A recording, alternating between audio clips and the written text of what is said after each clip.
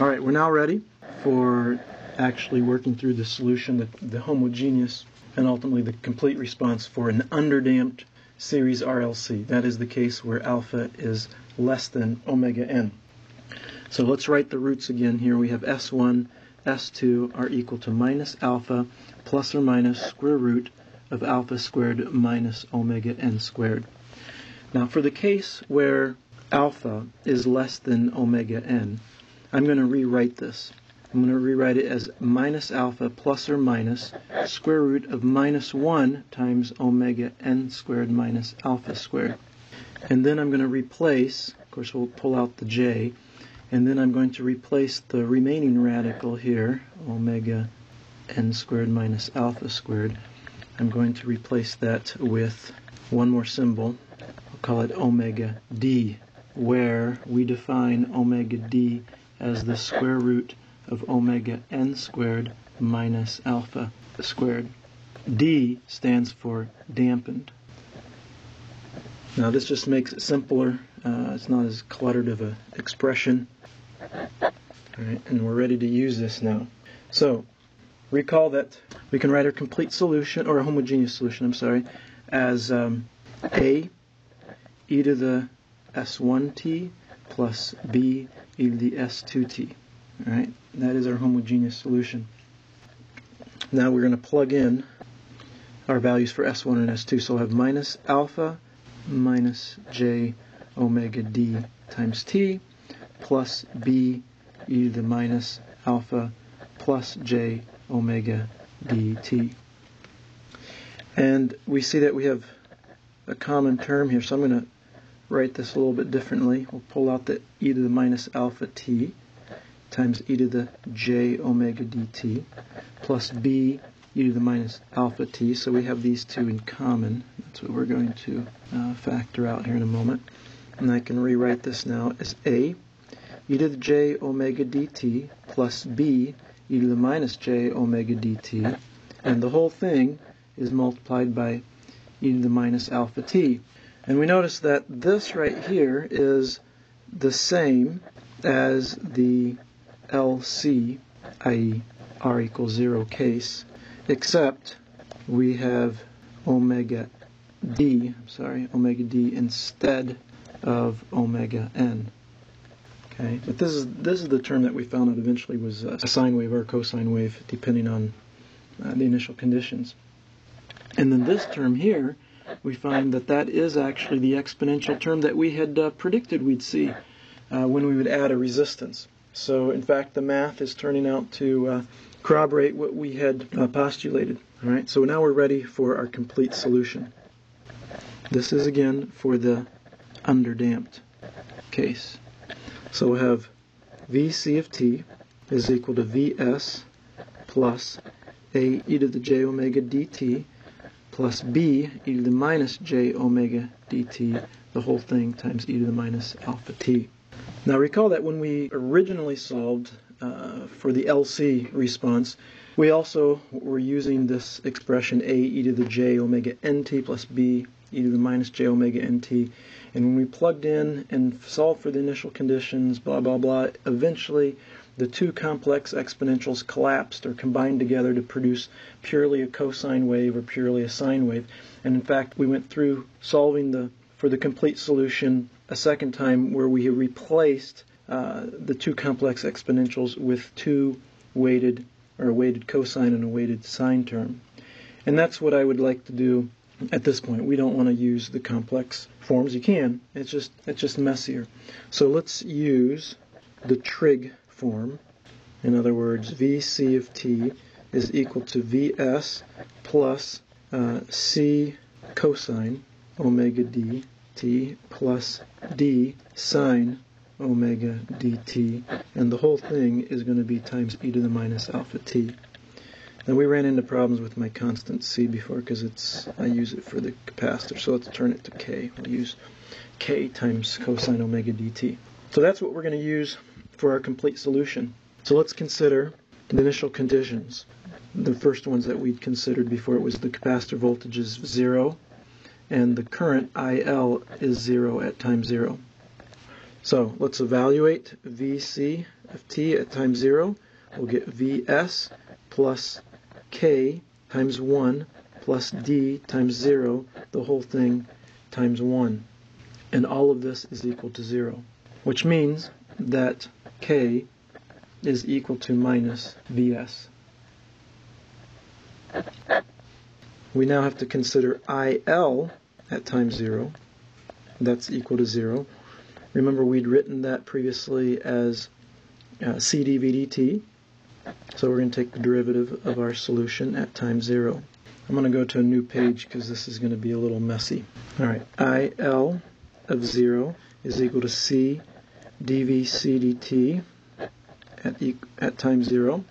So we'll have c times the derivative of what? Vs plus k cosine omega dt plus d sine omega dt, and the whole thing, hold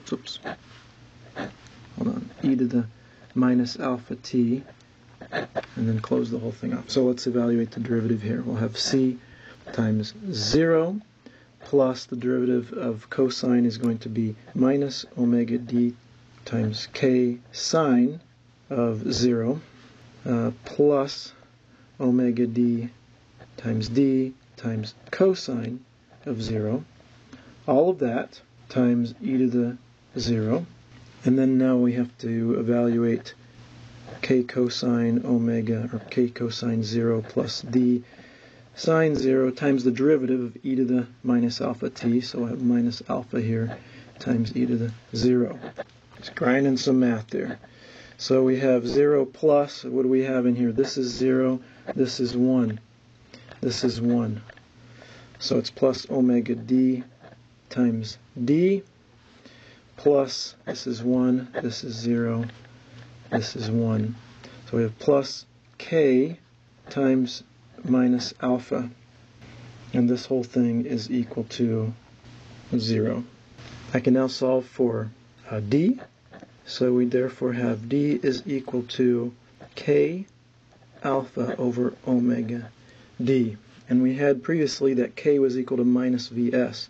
So we have minus Vs times alpha over omega d.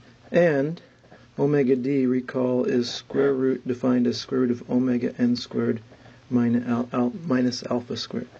So I'm going to write d in this form. Minus Vs times alpha over the square root of omega n squared minus alpha squared. Looks a little messy, but let's go ahead and write the solution. We have Vc of t, so this is our final solution.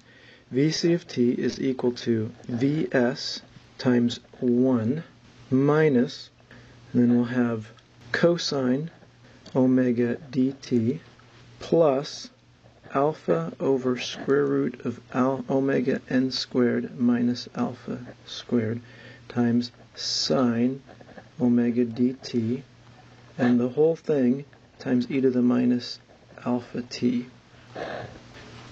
So we have a couple different parts here. We have Vs, which is this part, the particular solution.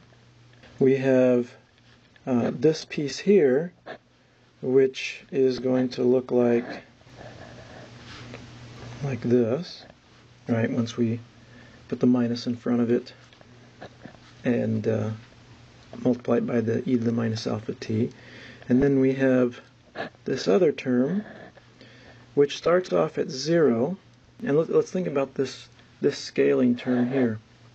If alpha is small, if alpha goes to 0, then this term goes to 0. And that's good because that's we didn't find that term to be present when we solved for purely the LC circuit response and we had no R. So that's good. If alpha gets bigger, the numerator gets larger and the denominator gets smaller. So this whole thing is going to grow. We're going to have an exponential decay just like before, but it starts at, it's a sine wave. So, and then there's a minus sign too, so it'll end up being like this.